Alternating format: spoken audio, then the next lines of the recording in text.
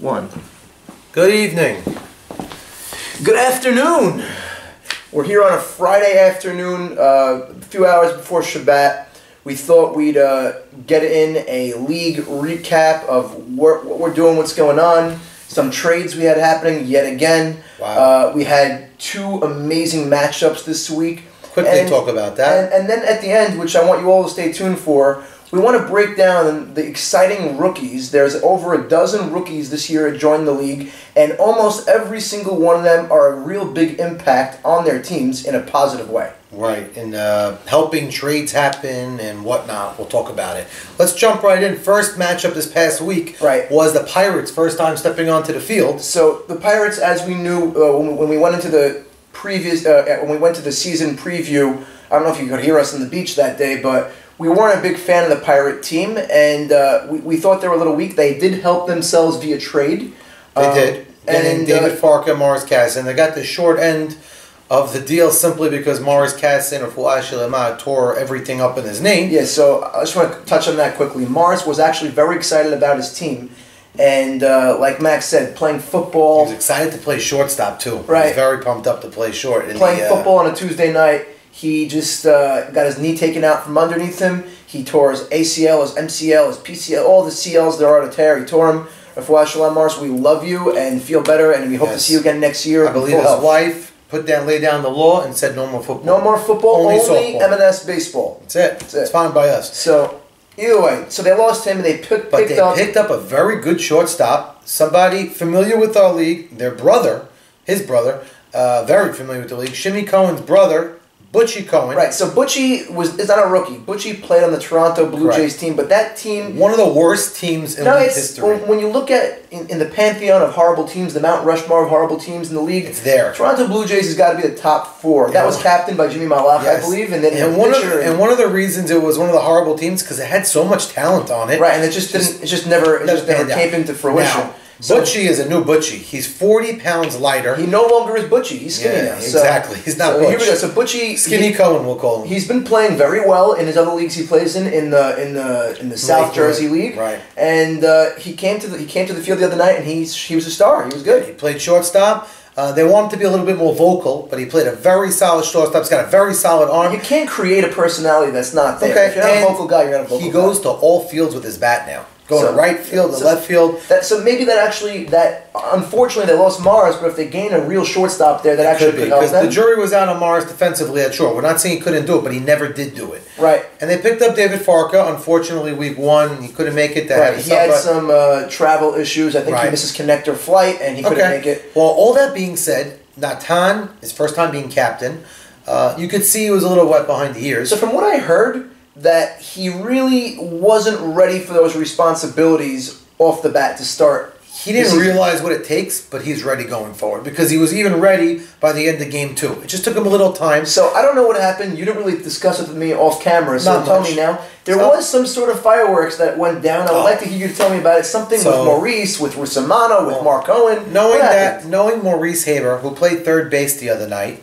It's a blast from the past. He hasn't done that in a while. He held his own. He did well, but I thought he moved permanently to first base. He did. David Shrem also was on injured. He's on the injured list. He'll be back next week. Okay. So they had David Shrem.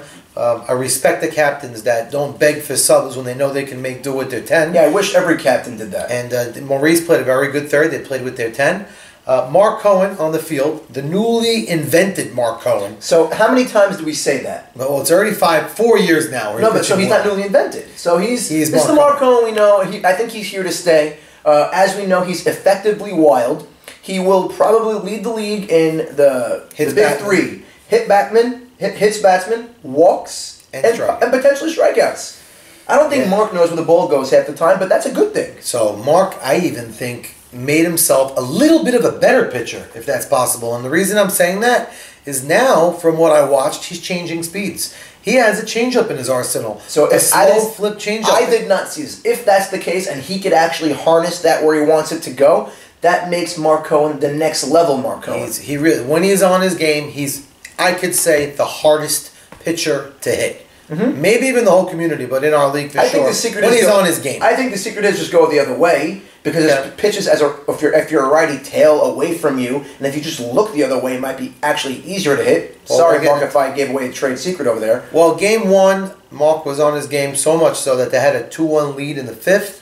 2-1 lead in the fifth. The biggest spot in the game we didn't talk about. Bobby Safdie in left field. Shimmy Cohen came up with first and second and 2 outs.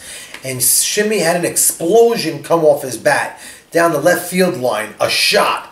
Bobby Safdie had to cover a lot of ground and then dive and make a ridiculous diving catch. So from the few people that I spoke to that were at the game, they said the sheer amount of real estate that Bobby just covered from where he went from point A to point B, they said it was really up there with the best of him, up there with 10 years ago, Allie Marshall in center field, up there with ABJ Cohen. It looked like he was possessed when the ball was hit. Like, I'm getting it. I think Bobby always looks like he's possessed. I hear that. Now, he made another great play earlier in the game, and then when the score was only 2-1, very close game, the Pirates had the lead. Natan Safdie came through with a clutch 2-out triple to go up 4-1. It was to go up 3-1, then he came home on a sac fly or something. Right. And then you said Bobby really made the difference in the field, and Natan got the big hits. And Bobby got some big hits, too. Bobby was swinging. Bobby came to play. But, whatchamacallit?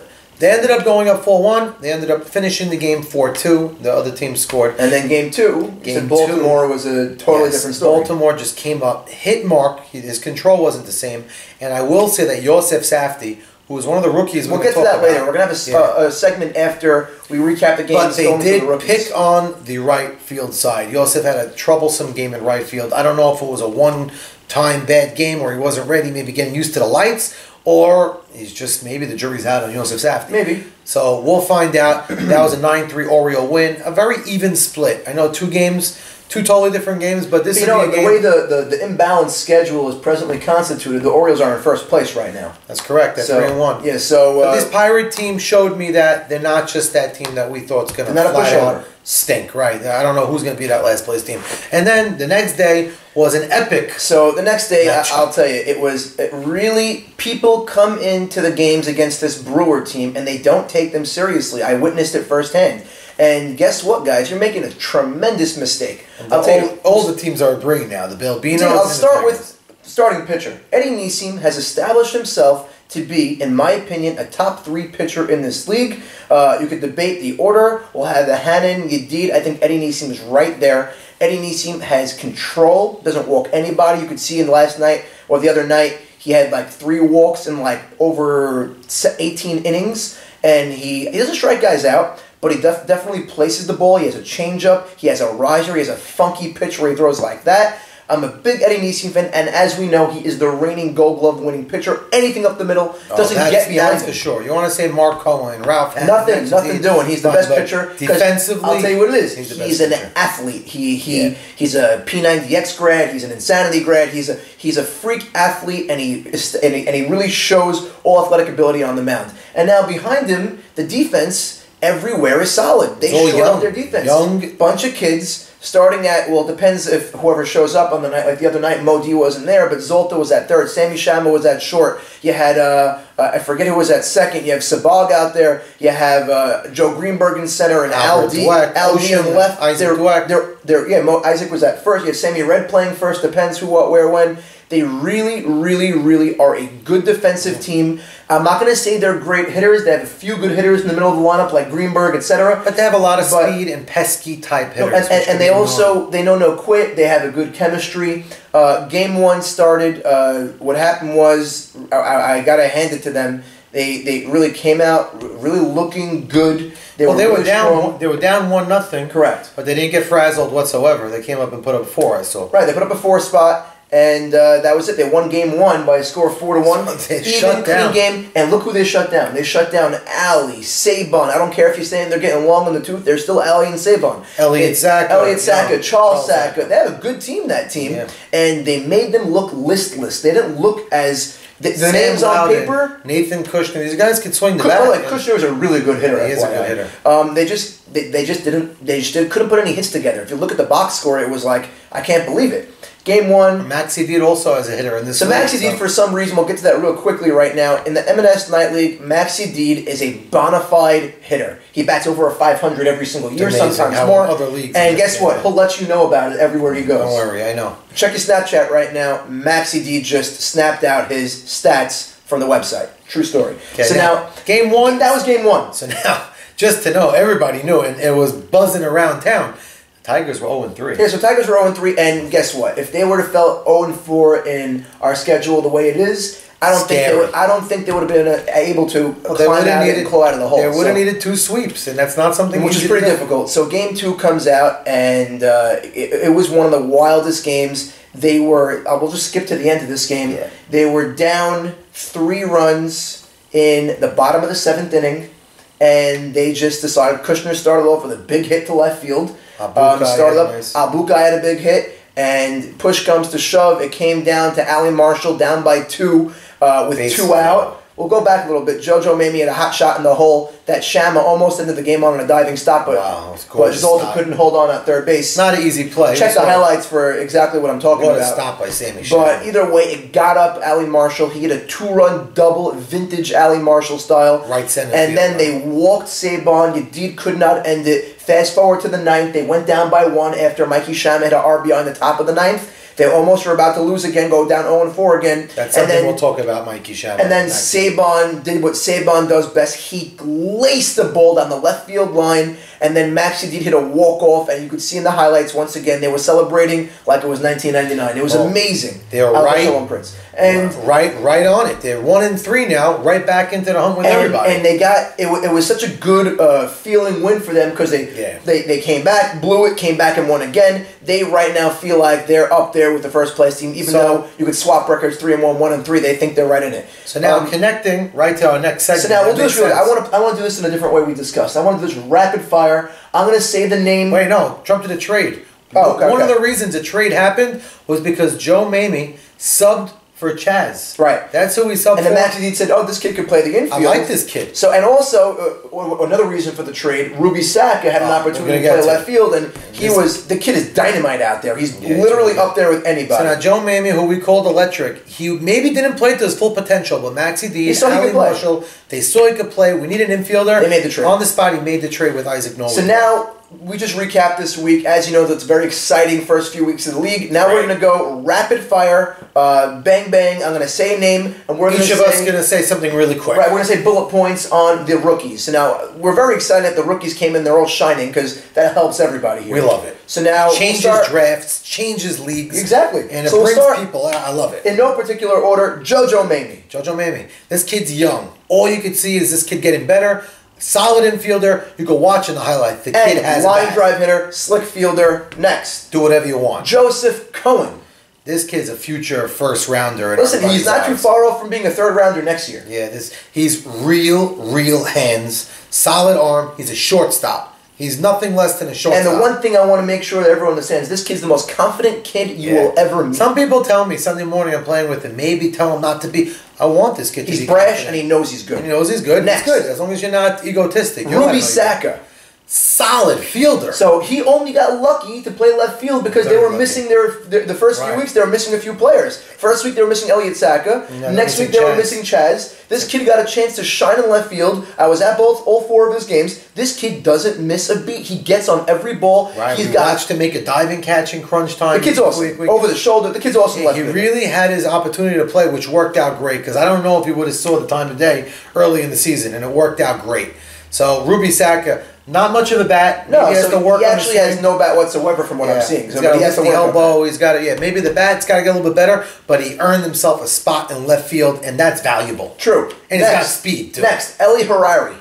Eli Harari. So some people will say he's not a rookie. He is a rookie. Only played 3.5 games last year. Right, so he definitely qualifies as a rookie in the league this year. The first few weeks, as you saw in the highlights, he had a bomb over the left fielder head. Boy could hit. He's a really good hitter. And he's a real second baseman. The first few weeks he had mixed results. I think he could play second base well. I think so too. And he's a great teammate. He's playing with his brother, David Harari, who I think is the captain of the year right now. I love the way he conducts his team. So far, so good. He's in first place. You can't I'm not even talking about his record. I love the way he conducts his team. Love it. Next, Yosef Safdie, also a rookie. Rookie. Again, he only played two games last year. Right. This kid could hit. flat out could hit, but the jury's out on him. No, I think the jury already made a decision. I don't think he can play right field. It's very early. It's very early. He may not see right field because when Farka's there, he probably won't. But I think Bobby might go to right. Their best bet with him is sneak him in at short center, see if he can play there a game. Maybe let him hit because he can rake. We know that he really can. He goes to all fields. Next, Ben Kane. Ben Kane. So I saw him. You didn't have a chance to see him yet. Very skinny guy, good legs, very good infielder. He has good legs. He has good legs, very nice legs. Okay. Wearing shorts. Okay, he's also fast. He goes back on pop-ups very well. He made 2 nice pop-up catches. The only thing about him on the infield is, maybe it was only week 1. He's got a weak arm, but he's got great hands. I put him between first and second. That's something you could pick up. You can learn better. So you're right. Throw the ball better. I think the next one I'm going to say right now is probably the biggest shocker of the year, and that's Jackie Cohen. Jackie Cohen on the Balbinos team also was only 2 games. I understand that. It was only 2 games, but from the 2 games we saw, there was maybe like 9 balls hit his way, and the kid is a whiz at shortstop. Right now, the only guy we came up with is, I'll call him after the 2 weeks, is Ray Ordonez. Ray Ordonez, Omar Vizquel. The kid is so damn good. It was only 1 week, but I think he is a top defensive shortstop after watching him. Not only in the league, I think all the leagues that we play in, unbelievable. He's up there with again 2 games. Let's temper we're going to temper the excitement over here. We've seen him play a great second and a very strong third, but it's 2 games at short. He's got a solid arm. Next one, very confident, but he's got a hit. We'll see. Next one we'll talk about is there's mixed reviews on him. I've heard he's a really good outfielder, and I heard some people say, it's Stanley Cohen. So we both right. This is talking. I don't want to say who we talked to, but in the beginning of the season, we found out that this kid's the best guy to have in right field in the whole league.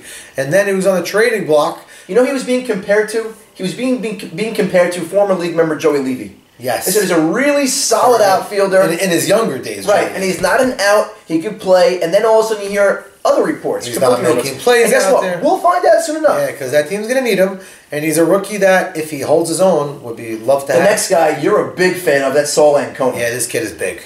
Big fan. The word big should always be used when you talk about Saul Ancona. He could flat out rake. Really? He's really a first baseman, but in the league, older guys always end up at first. Remember Edmund Dweck back in the day? Well, so Edmund's playing in the YMSL, and he's playing unbelievable. I'm saying that's the guy he reminds me of in his rookie year. So I think he has more power than Edmund Dweck. That's very... Edmund Dweck's a big, girthy guy, but more of an opposite field line drive type hitter. This kid, Saul Ancona's got crazy power to right center field. I've seen him do it on many occasions, whether it was in high school, whether it was YMSL. He has a lot of power. He's a great teammate, young, happy kid. Next guy we're going to talk about is somebody where I don't know what to expect. It's Ralph Chira. We know he's an athlete. We know he's blazing fast. And we also know he picked up softball just a few years ago. Yeah, so the thing about Ralph, that's very funny.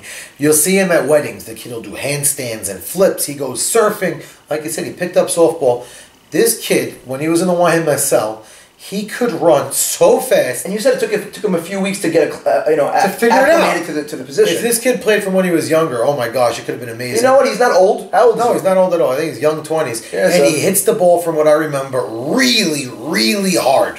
Next guy. I'm very excited for Ralph Chira. Next guy we're talking about, another brother of David Harary. It's Maurice Harary. So I didn't get to see him much. They didn't really give him that much of an opportunity yet to show what he could do. But I saw that he hit the ball really once hard. Nice shot. Yeah, and Tom made a nice catch on him. He's going to have to get better. He's going to find his niche. Well, I think they got to give him another opportunity to actually see what he could do, give him a stronger look. But he's also young, and it's in the blood. The Harary's look good. We know Raymond's a great hockey player, also played good softball back in the day. For all this young Raymond. David's great, Ellie's great. So we'll see. I think Morris, if he's anything like his family, he's definitely going to pick something up. Next guy we'll talk about, probably the best teammate. I don't want that to make you think he's not a good actual player, but that's Jabba. That's Jack Beta. Jack Beta. Well, he plays amazing defensive catch. So we know he can catch. And I know I played with him last year in the spring. I know he's a good line drive hitter to all fields. He has that very even swing bat. And he also is a big RBI guy, clutch. I watched him at 4 or 5 at-bats. He's batting late in that lineup, which helps that Pirate team.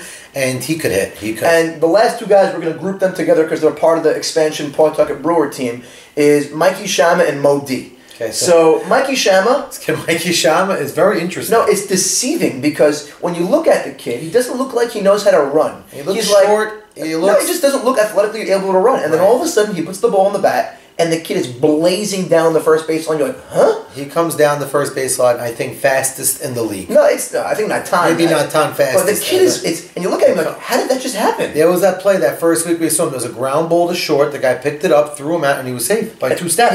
Yeah. Like, and I'll tell you one thing. Sense. Listen, he did strike out a couple times this past week in the game, but also in a big money spot when Maxi Deed intentionally walked the guy before him to get to him in the top of the ninth. He hit the RBI to take the lead in the top of the ninth. It would have been the sweep go-ahead. From what I heard, there was some choice So no, I'll actually go over it real quick. So Maxi Deed said, walk this guy to get to this kid batting 10. This kid batting 10 struck out 3 times tonight. Wow. And all of a sudden the kid got up and hit a rope shot to the left center field gap, got to first base, and he had some choice words for Maxi Deed. You gotta love the rookie with some balls to do that. I love it.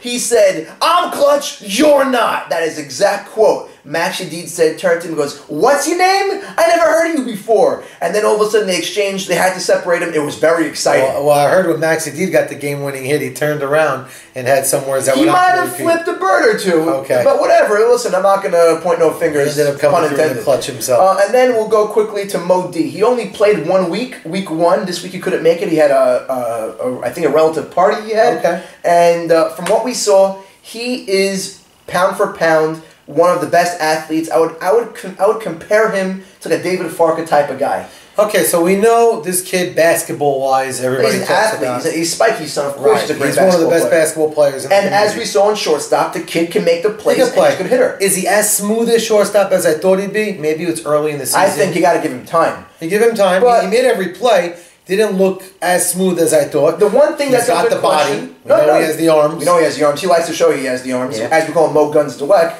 And the one thing we'll question, the one thing I'm going to point out is I was at both their games. Week 1, maybe it was just the first week and the chemistry wasn't strong. But week 2, when he wasn't there, the chemistry was a lot less tense. Again, I don't know if it's because he was there or not. But just from an early on standpoint, it looks like he might not be great for chemistry. Maybe I'm wrong. I don't know. So this is something very interesting because when it comes to softball, obviously talent wins a lot of times. All the time. But chemistry is a tremendous thing to win these games. Yeah, so it's a big thing. It's not like they're getting. It's not like they got to hurt defensively because Sham is a great shortstop. He played last year. Well, having Mo D, if he plays short, and have Sammy Sham up the middle, forget about it. Or even at third and Zoltan. Right. Either way, they're a talented squad. But I think chemistry-wise, I think just tone down the intensity. It might be a little better for him. But have him third in the lineup. The kid's a big hitter. That rounds up our 14 rookies we have. Also, we're looking forward to having a really exciting following week we're going to have. Well, the matchup is a World Series from last year matchup. The Angels with Isaac Norwood as captain against Michael, not Sabon, Melech Solomon. Right. With the Padres. Right. Formerly Balbinos. Right, the former Balbinos. We can't wait to watch that matchup. That's going to be exciting. We know every time Norwood and not Sabon lock horns, it's always a doozy. There's always something. And from what I hear, the Balbinos, the Padres, have something up their sleeve regarding their uniforms. Instead of going throwback. I don't know if it'll be ready in time. We'll see. If it is, it'll but be also, I just want to point out one thing before we wrap this up because we got to go, is last year in the World Series after Norwood injured Michael Cohen, their entire team, I have inside sources, were begging Tuna to throw at Norwood to change the complexity of the game. We thought this would never come up again because Tuna wasn't on the team. Right, and now that he's traded, I also know from inside sources that they're pushing Tuna to actually throw at Norwood with the first pitch when he faces him. If you had to put the chips on the table, would Tuna do it or not? The truth is, I don't think Tuna has the cojones to throw at Norwood. I think he respects him too much. I think he's a little bit too scared. I don't know. They have Ancona on the other side. So he's a big guy. I don't know. But Michael Solomon could hold his own. If there's a bench clearing brawl, we're both going to be there. No, if it's bench clearing brawl, we're letting him brawl. Oh, baby. So, listen, blood is great for highlights. It's awesome. Either way, we're looking forward to an exciting week. Thank you for viewing this. We know we're the only show in town. Website's always updated every single day. Those highlights are ridiculous. And guess what? Even if they were the only highlights in town, they're still ridiculous. They're still ridiculous. Again, we're looking forward. Shabbat Shalom all, and can't wait to see more interviews of all you guys. Have a great weekend.